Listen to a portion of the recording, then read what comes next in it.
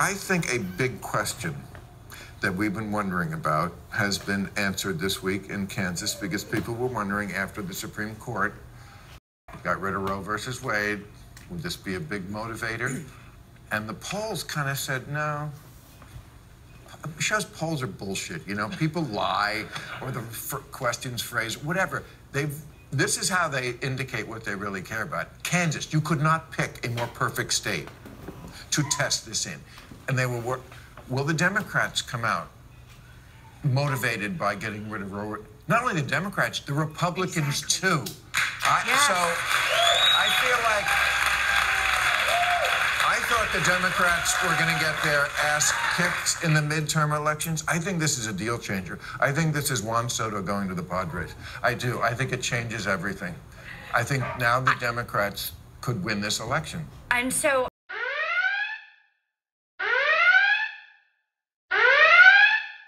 I agree with you. If we had had this conversation 2 months ago.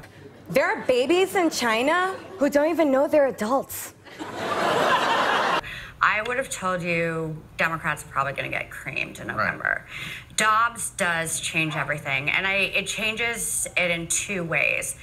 We all know that there are a lot of Democrats who are disillusioned with Joe Biden. He didn't cancel all of their student loans. He didn't do everything that they wanted. Oh, I mean, no one cares about that. And they were going to sit on their asses in November and not vote for him. But they can't do that anymore now that this is on the ballot. She is someone you would watch a movie about where she plays the sorority girl archetype.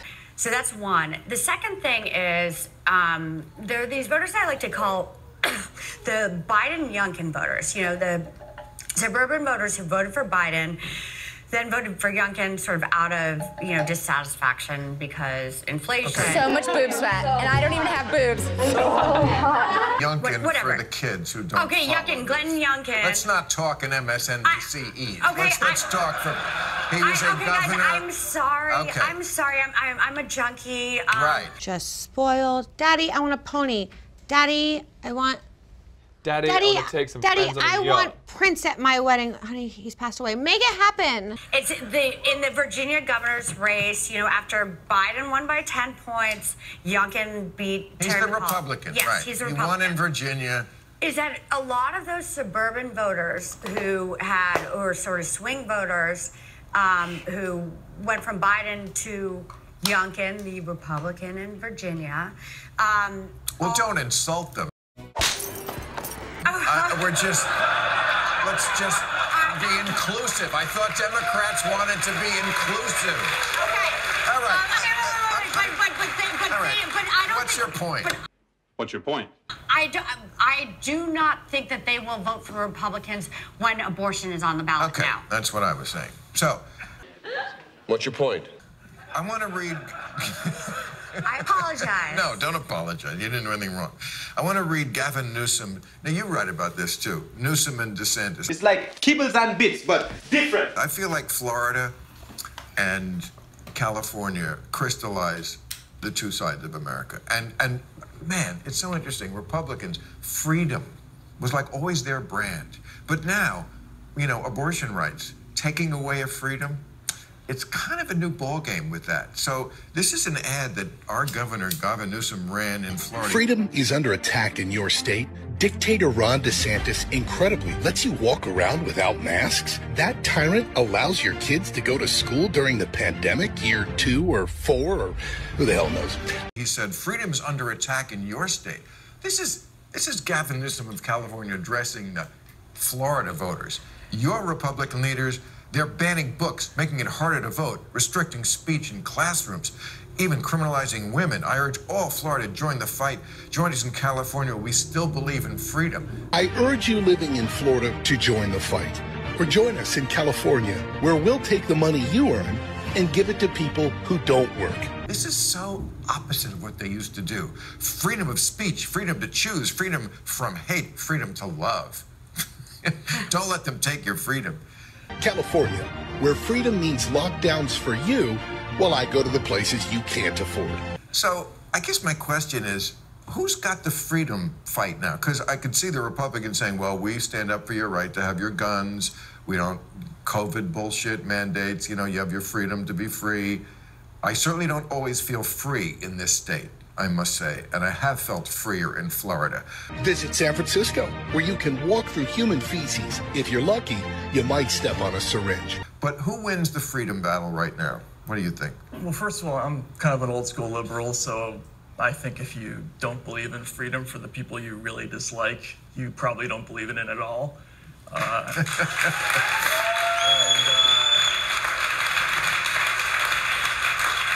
And both parties have been bad about that in recent election cycles, and you know, you see this with the very, very restrictive Republican laws that are being passed. You had a North Carolina bill that would have required people to report kids for showing signs of gender nonconformity. I mean, that's a really scary bill, right? But then on the Democratic side, you have all this internet censorship. The state of California has 396,000 regulations, which is 100,000 more than any other state. So I don't think either party has a particular stranglehold on freedom. I think they're both weak on this issue. And this is where I disagree. I do think that the Democrats will go into November as the party of freedom. What the hell did you just say?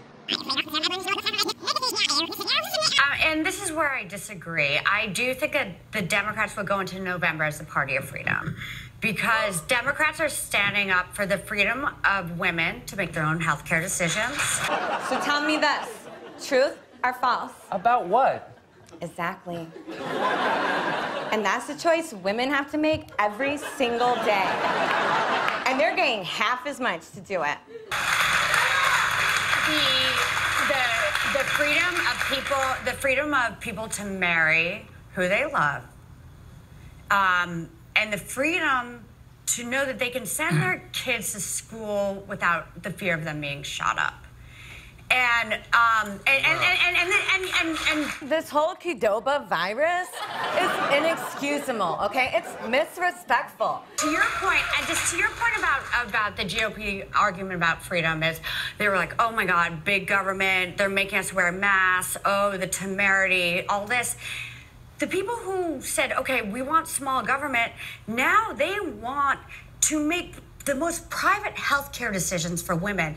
They want to put Mike Pence in the OBGYN exam room with women when their feet are in stir. I mean, there are newborn babies who can't even read or write, Michael.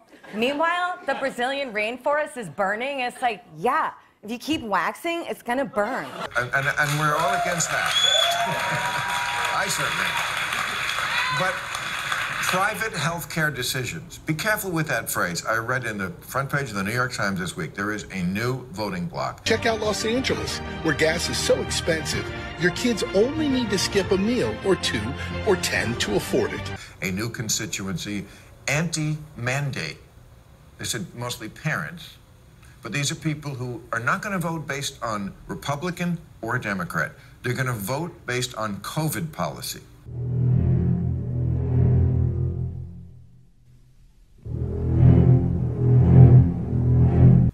I'm one of them, and I don't even have kids.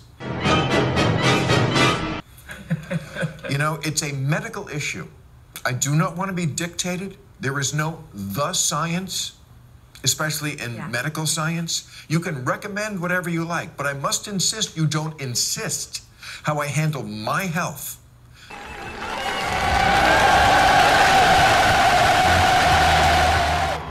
I never was... Okay?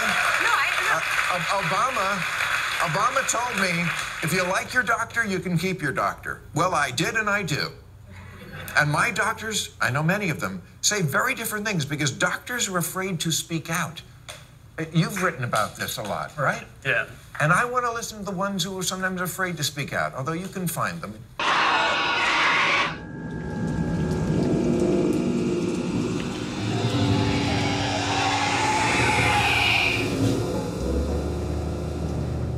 I think that's the one issue where the Democrats are really, really weak on. The freedom topic is the freedom of speech issue. Yeah, that's become a very difficult and fraught issue for Democrats. You know, ever since the beginning of the content moderation era on the internet.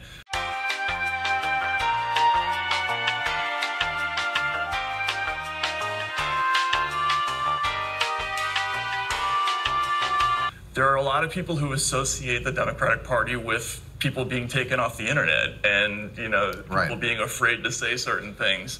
And that's, that's not a positive, and it's the complete opposite of what I remember liberalism being about when I was growing up. I mean, Especially in medical science, which is eminently debatable, and they've already been wrong.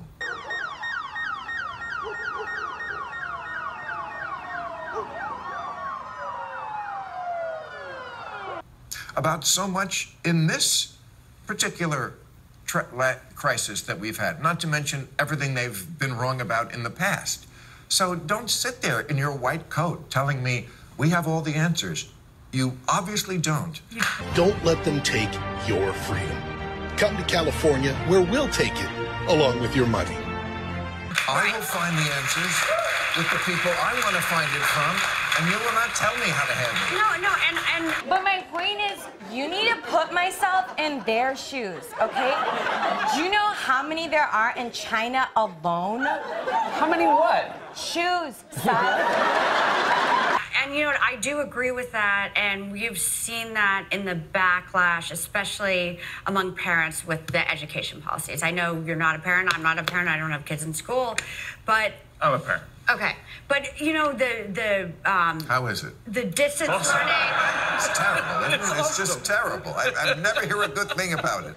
There are children out there who don't have parents, and those parents don't have children. Anyway. But with the distance learning, the masking, all of that, we went too far on that and alienated people. So I do see your viewpoint on that, and I do agree with you on that. Maybe stop watching cable news 28/7 and actually do something. So what, yes? Just quickly, I mean, the Democrats are experiencing an unprecedented swing in approval numbers on the education issue. Like, as recently as the Obama years, they had like a 29, 30-point lead on that issue. And now it's kind of a dead heat. You add that to the swings among Hispanic voters, and that's one of the reasons to be pessimistic about the midterms. It's a bubble standard, Michael. Like, why do we even have a two-party system? Like, why can't we just have one party and not have to miss the other one and give, like, everyone major homo? And what if the freedom issue is, this is what I hear from a lot of right-wing people, forced change. They feel like in the last, 5, 10 years, there's just been a lot of forced change that they didn't vote for. Some things I think most people are for now, gay marriage, but, there's just been a lot of pronouns and bathrooms and penises in the women's locker room and... Danger, Will Robinson! Danger! No, Will Robinson! Danger! Yeah, what? You know what I'm saying? No, just canceling people and 6-year-olds who are oppressors, and I think their view is, okay, you know what? You're right. Trump isn't for real voting, but we didn't vote for this either.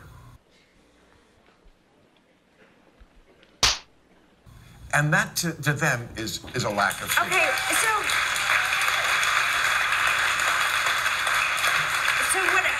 so what I would say about that is, who do we think we are? And who do you think you are, Seth? Because guess what? You're not.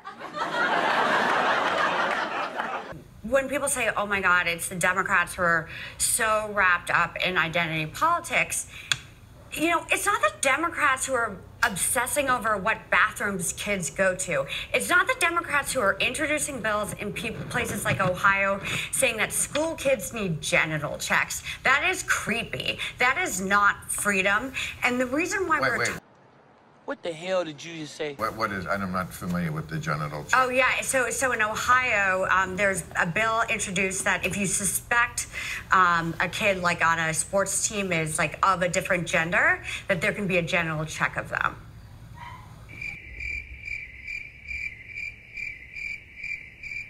And Republicans introduced that bill. It's sick. Well, it's creepy. Fact. For every 5 people who are hungry, there are 5 people who are too full. It's like switch stomachs. It's creepy also. I don't even know why we have, but it shouldn't it just be obvious? I'm sorry, what are you talking about? But it's not Democrats who are introducing that. I know, but so you're saying there are imposters? The people who are pretending to be of one sex? I mean, is I'm that not saying that. But that's what prompted this bill? No, I think what prompted it is either vote or don't vote, but take a stand. Like, don't vote. Instagram. Because a very creepy urge among the Republicans to invade in people's privacy. But it's not a private thing. Okay, but it ceases to be a private thing if you're competing against other people. I mean, there are many, many women athletes who are up in arms about this, who say, I'm actually competing against a man. I'm competing against someone with different muscle mass, who may still have a penis, and that's not fair. A beautiful day in Morrison, Colorado, as we get ready for the 6th annual Strong Woman Competition, a 2-day-long competition of tests built to push athletes to their very limits. I want to compete in or the in a women's... prison with somebody. Yeah, yeah. I mean, I want to compete against people in my division. Now, this is the first year that a trans woman is in the competition. How do you feel about that? Amazing. I feel honored to be a part of history. I have a lot of incredible trans friends who are athletes, and so we're all inspired this woman's competing. Uh-huh. And have you actually ever met Heather Swanson? No, I've never competed against her before, no. Sure. Because there are different physical attributes between a man and a woman. Heather Swanson is actually joining us now. Miss Swanson, how does it feel to be competing today? I can't tell you how free I feel now that I've started identifying as a woman. Now that I can compete as female, I'm ready to smash the other girls. Oh, absolutely. So I'm not saying we should be checking under everybody's skirt, but, you know, this was prompted by something. It didn't come out of thin air. Don't look now, but you just won. Yeah, I won! I'm a strong woman! Look at it! It's mine! I'm the best! I'm the strongest! But what I would say is that, okay, let's look at Thanks, one guy. Let's look at the state of Michigan, for instance. There are, I think, 4, 5 kids who play in who play in a league that is separate from their birth gender. This is the GOP finding a problem and trying to do this to divide people. There is not some big threat of men taking over women's sports.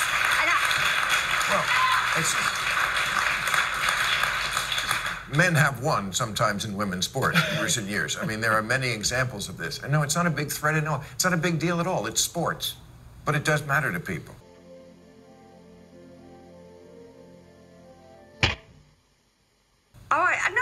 I agree with that. And I think that there should be common sense regulations around it.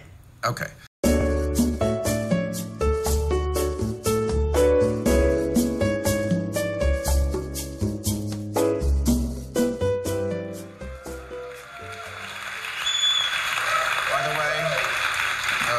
Christy Nome was supposed to be here next week. She was booked for quite a while on our show, but she chickened out. So that's... Was she busy trying to make Pete... I'm just saying that the tough Republicans, they're so tough they can't even face me. I mean, I understand when the Democrats do it, but come on, Republicans, I thought you were tough. I know, you're a little scary, Bill.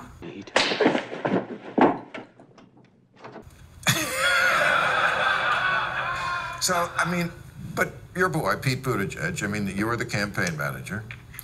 Senior advisor, yeah. No wonder Mother screamed when I hugged her last night. Okay, but you were the one, I mean, I read your book. You're like, oh, you found the golden boy. I mean, and he does have remarkable political skills. I mean, I'm a big fan of Pete Buttigieg. Are you open to the idea of American airlines, U.S. airline companies, requiring a private vaccine passport in order to board a domestic flight? Well, we don't view this as the role of the government to create or mandate any kind of vaccine passport, but these technologies are there.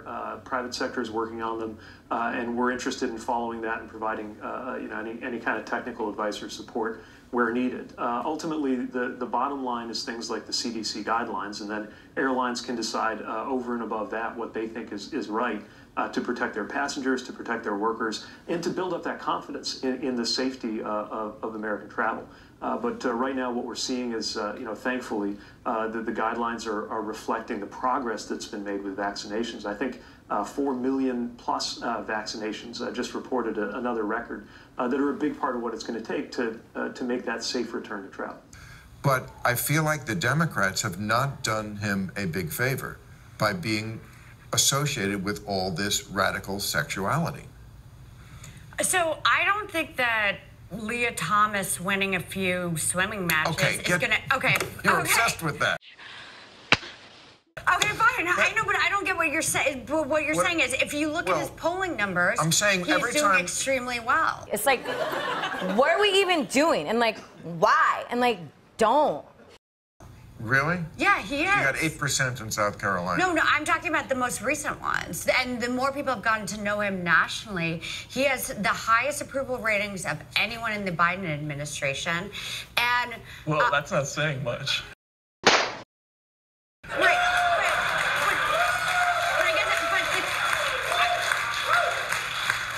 But to me, what is the? But to me, what is the? But to me, what is the? There are homeless people out there who can't even pay their mortgages. But to me, what is it that the Democrats are doing? It's the Republicans. I'm just saying who are trying to rip away rights. I'm just saying every time there's a picture of drag queen story hour, yeah, I don't think Pete likes it.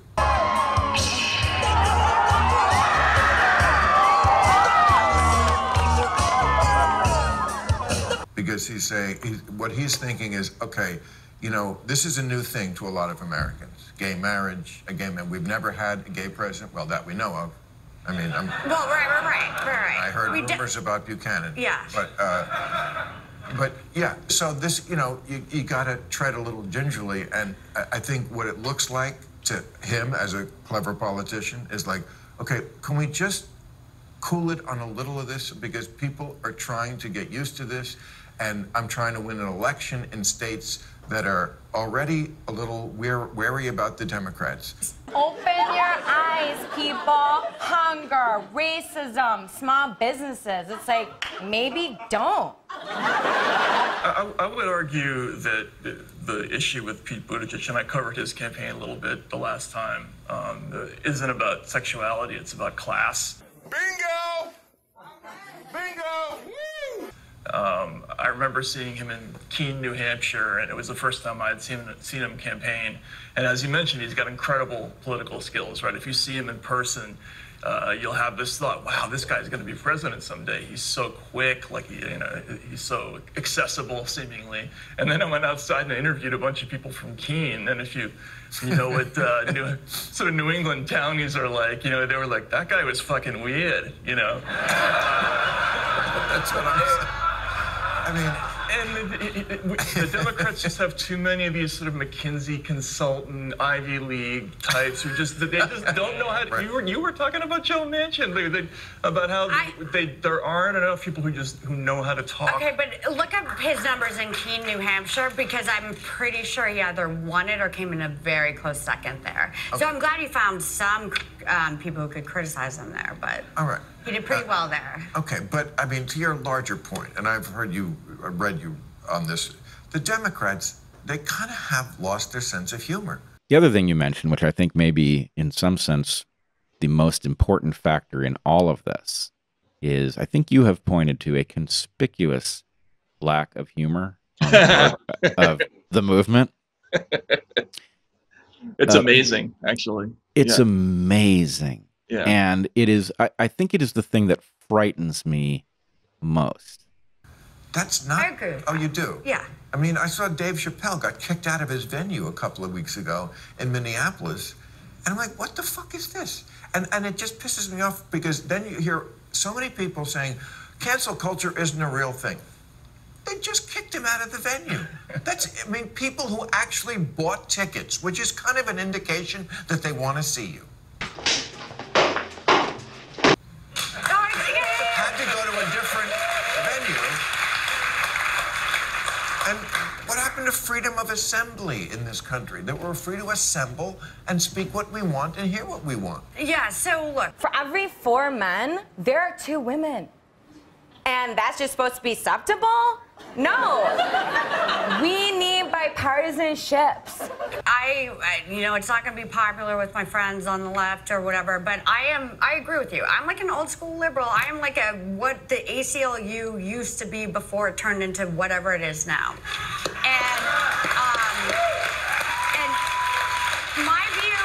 My view on comedy is that comedy has always been boundary pushing. It has always been maybe a little bit offensive.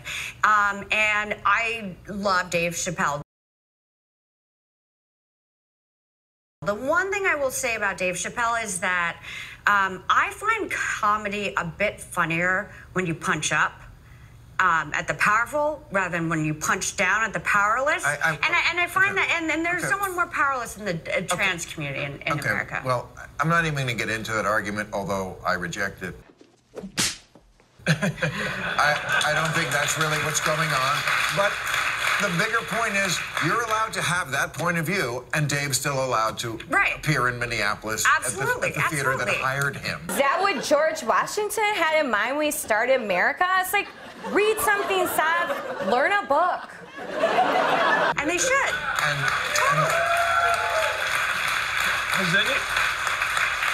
Has anyone ever come out looking good because they canceled a comic? I mean, it's pathetic. Would you introduce yourself to somebody and say, "Oh, I'm the guy who canceled Lenny Bruce or Richard Pryor or Dave Chappelle"? No. I mean, historically, you don't. Historically, it's very, very unpopular. And again, this gets back to the same issue. It's an image issue for the Democratic Party. They're seen as the people who are behind this movement. Okay. I want to talk about Nancy Pelosi before we run out of time, because she had a big week, kind of dominated the news in many different ways. Hey, we're friends. Can I be candid with you? I haven't been within 3 feet of a non-donor in 40 years. How you doing? Why would they blame me? You're not making sense. Let's go have a cocktail. I'm going to tell you what I told AOC. Be cool, bitch.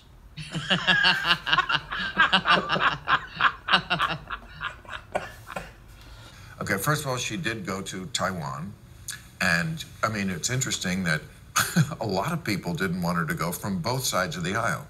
Biden didn't want her to go, and Sean Hannity didn't want her to go. Chocolate. But I feel like she, 82, and Biden, 79, both look kind of smart and ballsy this week. What? You like it? Why? I mean, I just want to know the answer to why defend you? We've established that we're going to defend Ukraine just full on. There is no limits except sending troops. Because countries around the world have to understand when we say we're 100% behind you, we mean we're 50% behind you. I mean, if you haven't gotten that from Vietnam, Iraq, and Afghanistan, you have not been paying attention. But we're as much as we can be behind Ukraine. But Taiwan, we seem to be like taking these baby steps, and I don't understand what that is. I mean, it's if you either believe that place is a country, which we do.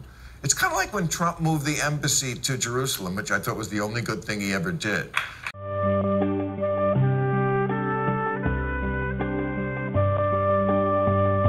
It's like if you believe Israel's a country, then they get to have, which it is, then they get to have their embassy where it is. And if you believe Taiwan is a country, then anybody can visit from anywhere, especially our politicians.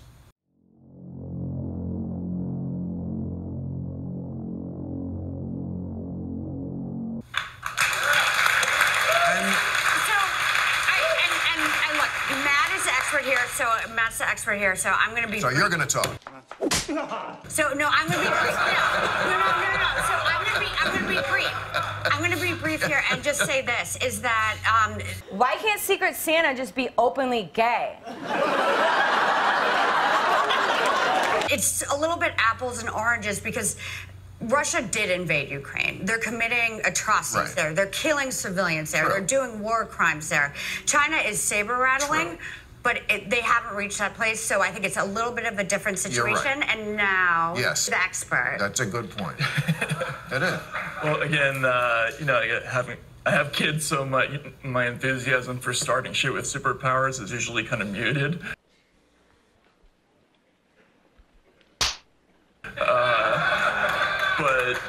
You know, I'll give Nancy Pelosi credit. Wait, what? She's been very consistent, one of the few people in her party who has been against, for instance, most favored nation trading status for China, going back all the way to the 90s. So that reluctance that you're talking about to mix it up with China, a lot of that is driven by donors who have commercial interests in China, and politicians are wary of speaking out about all sorts of things involving that country because they're getting money from companies that are profiting over there. So, you know, in this one sense, I think, you know, it's important to remember that you know, they are a human rights violator, and it's worth taking a stand sometime. Well, who isn't these? I agree.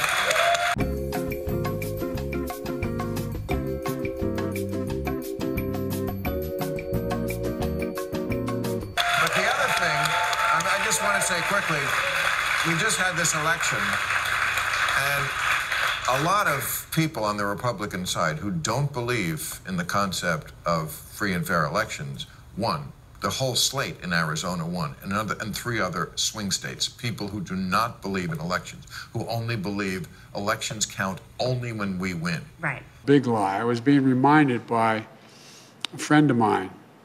Maybe you were with me, I can't recall. Interesting, if you happen to be following this, the Democratic Party, led by Nancy Pelosi, is supporting these people in the primaries.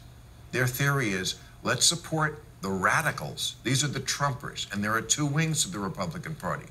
There are Republicans like Liz Cheney and Mitt Romney and people, even Mike Pence, who believe in elections, and then there are Trumpers. And the Democrats in the primary are supporting the Trumpers, thinking they'll win, and then in the general election they'll be so radical we'll beat them.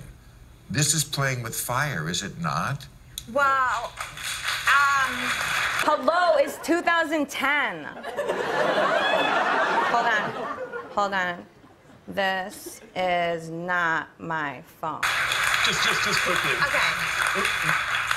We've seen this before. This was part of the Podesta emails. Remember the whole Pied Piper candidates thing? There was exchanges between people in the Clinton campaign about trying to elevate the more radical candidates in the Republican slate, and look how that turned out, right? Yeah. So I mean, Trump won. It's a crazy thing.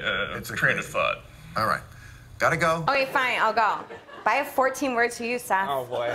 Peace, family, sustainable farming, don't kick pigeons, reading is our future, and minstrel show. Close your eyes, Seth. Watch. No, I don't want No, close them. Watch. Open up. Whoa. Welcome to America, Seth.